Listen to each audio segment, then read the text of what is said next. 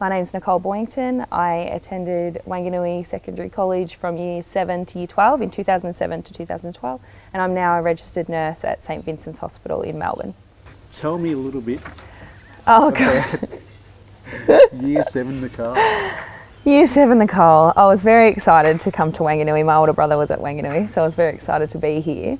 I was very skinny and I was in a moon boot because I'd broken my foot in basketball, so I was in that for 12 months. So for a long time people were calling me the astronaut and the girl in the boot. I don't think anyone knew me as Nicole for a long while, but yes, little Nicole in Year 7. I did like the media and arts sort of things to start off with. I did like photography and cooking and anything that got me hands-on doing things. I also did like doing PE and stuff as well. Again, the hands-on sort of things. I was never the real academic type throughout school, so the class work I wasn't always the best at that. So I did like all the things that got me hands-on. I think early on in my high school career, I realised that I wanted to be a nurse. I feel as though I always had the caring nature, as cheesy as that sounds. I always liked caring for other people, and I had a family member that was in hospital for a long period of time, and then being in the hospital environment and seeing all the nurses work with him, and I realised that that was very interesting and that looked like a very cool job to do. So in Year 10 I was looking into the classes that I needed to do for nursing, and the only requirement they had was Maths and English. And then I also threw in health and human development and psychology, just because they were health related as well. And then that year that I was in, finishing Year 10, they'd opened up a vet in schools through TAFE at Golden Valley Hospital. So I decided to apply for that as well, which was the first year that they'd run that. That was really good because we did a lot of classes that involved health related things. We learnt about basic life support and just things inside the hospital and body systems and things of patients. But then we also got to do a lot of rotations and placements within the Golden Valley Health, where not that we got to do a lot of nursing hands-on things, but the seeing inside the hospital and getting to work inside the wards and stuff was a really good experience. I realised that because I'm not always the academic student, I thought I'd apply for university and TAFE just in case I didn't get into a university nursing degree.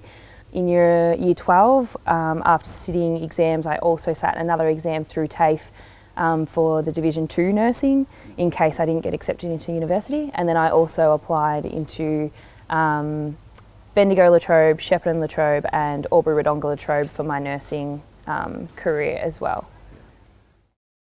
So you sat your exams? Yes. And then results came out? And then results came out and I cried because I didn't get what I wanted. I probably had an inkling that I wouldn't, but I was still hoping that I did. I got an early entry to Bendigo La Trobe if I got over a certain ATAR score to get into Bendigo, and I didn't, so I didn't get straight into Bendigo like I thought I would. And then I contacted you because I didn't know what to do and I wanted to still be a nurse, and I did have the backup plan of going to TAFE to be a nurse, but deep down I did want to go through university to do my nursing. So I contacted you and we worked out a pathway of still getting into university. So how was that different from what your original plan was? Was there much? It was just more that I just had to reassess about where I wanted to go for university and just recalculate my plan and not be so disappointed that I didn't get in originally or didn't get the ATAR score that I wanted, but being grateful that I can still work out a path of getting into nursing and just working around it. So I did want to move away for my first for university, as most people do. I wanted to spread my wings and go as far away as possible, so I went to Albury Wodonga. I did my first 12 months there and I did love the university, but living on res was much dirtier than I expected, and I decided that it was time to move home, and I saved a lot of money being home, and it was a great experience moving back to Shepparton La Trobe, but originally went to Albury Wodonga for my first year. I feel that school, like Year 12, was difficult in that you're there 5 days a week. The pressure of assignments and reminders of you need to do this and need to do this, and then the exams and things. I think the pressure of that was quite a big build up. But then university was different in that the work was quite hard. The assignments and things were quite difficult, but you weren't there all day, every day. It was a lot on making sure you do the things you need to do to pass in your own time, and making myself learn and do things and ask for help and things instead of always being offered help is the difference, I guess. So in our third year of nursing, we had to apply to 4 hospitals within Victoria that you wanted to work at. I really wanted to go to a big city hospital and build my skills as a nurse in a big hospital and see different things that aren't necessarily dealt with in the country. And also a lot of the really unwell people in Shepparton were getting flown to Melbourne, so I wanted to be where everyone was going, not where everyone was leaving. So in my 4, I chose St Vincent's Hospital, the Alfred and the Austin Hospital, but then I also chose Shepparton GV Health as a backup in case I wasn't accepted to the Melbourne hospitals. I thought, being a country girl applying to a big city hospital where there's lots of universities in Melbourne that are having a lot of girls that want those positions, I thought I don't like my chances competing against all these people, so I had Shep as my backup as well.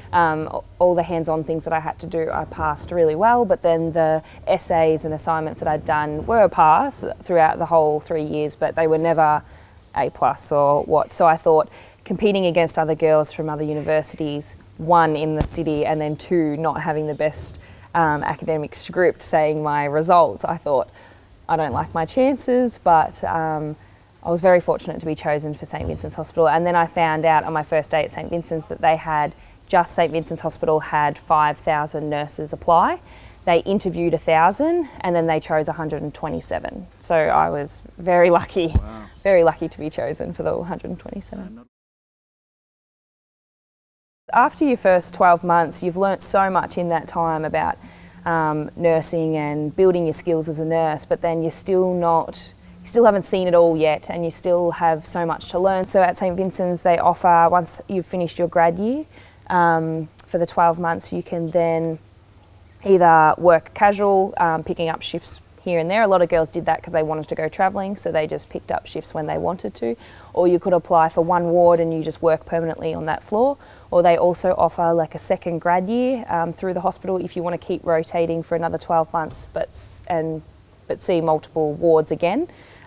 Which I, again, was lucky enough to be chosen for that. So this is my second 12 months at St Vincent's Hospital, which has been great.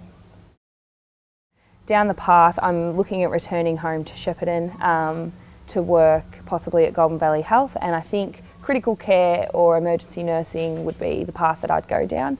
But I did also love learning about the kidneys and doing dialysis for kidney patients. So possibly working in both. A lot of nurses do 2 wards for their career and they mix it up a little bit. So I think maybe down the path I'll be maybe an emergency nurse and work in dialysis or whatnot, because emergency is quite fast paced, and maybe having a ward that's not so fast paced and alternate between the 2 in your fortnight, then that might be a good mix. My biggest thing was don't doubt yourself. I think going up against all the Melbourne hospitals, I was so relieved when I got the job and so shocked that I got the job that I think 16-year-old Nicole never would have thought that I'd be working at St Vincent's Hospital in Melbourne. It was a massive achievement to me personally. Some of the girls that I work with, they're like, oh, it's just another Melbourne hospital. They don't think it's such a big deal. But I think coming from the country, I've really needed to be more confident in myself that it is possible to get a job where you want to apply. It is possible to work at big hospitals. It's not just the Melbourne people that work in Melbourne hospitals. There's a lot of country people that work in Melbourne hospitals. So 16-year-old Nicole, you will get there in the end. It's just working hard and not doubting yourself so much, I guess.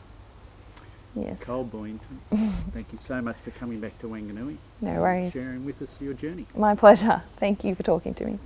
All right, that's it. Thank you very much. Sweating can stop. Good job. Wasn't that painful? No, it was okay. I've got a dry mouth now talking to you.